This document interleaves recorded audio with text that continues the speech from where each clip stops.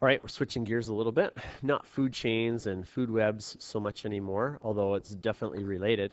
We're going to look at how matter, and matter is anything, right? Anything that we experience in our ecosystem, in our environments. Um, yeah, anything, organic or inorganic, pretty much. Okay, so matter, the key phrase here that we're going to consider is that matter cycles in our ecosystem.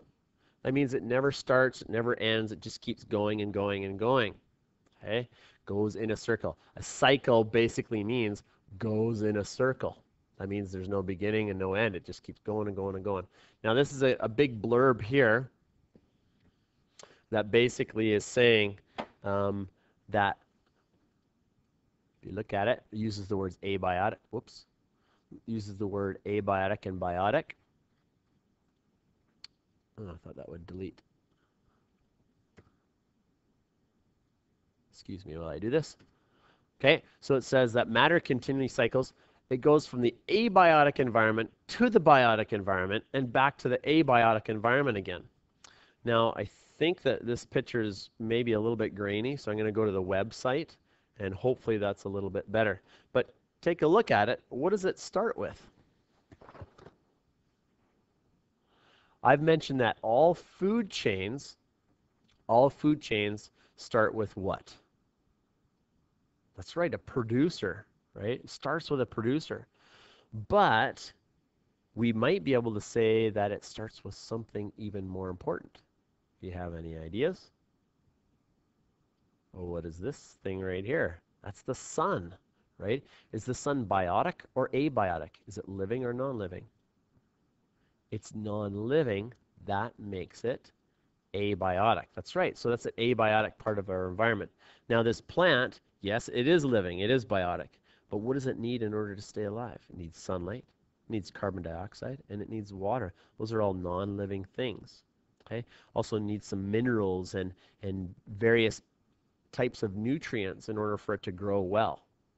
Okay? All that stuff comes from the ground, and of course the air and the sunlight come from its surroundings, sometimes in the ground, sometimes not. So here's a really simple food chain, right? The grass gets eaten by the grasshopper, which gets eaten by the mouse, which gets eaten by the snake, which gets eaten by the hawk. That's a food chain. Now you can turn any food chain into a cycle by adding in our decomposers. You remember what decomposers do? I mentioned that a couple of videos back. Decomposers break down dead and waste materials back into their basic materials, and where do they put them? They put them right back in the soil. So here's some decomposers, right? Some mushrooms represents fungus. There's lots of different kinds of decomposers, however. And what it does is it will break. So this eagle here, right? When it dies, gets killed, what have you, it gets broken down by this fungus.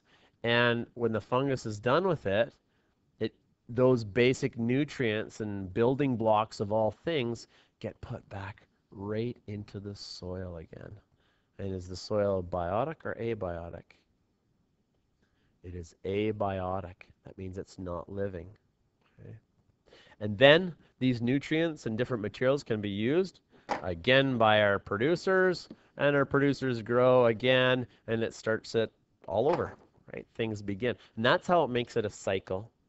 So you can make any food chain, and any food chain inside a food web, into a nutrient cycle, cycling of nutrients by adding these guys right here, by adding in your decomposers.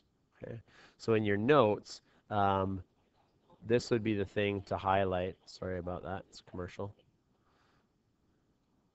So this part right here, oh, for Pete's sakes. Okay, so this is what I would highlight. You add a decomposer to any food chain, you change it into a ta-da, nutrient cycle. Boom, just like that. Okay? And that is the end of this cycle. Next, we're going to look at another one.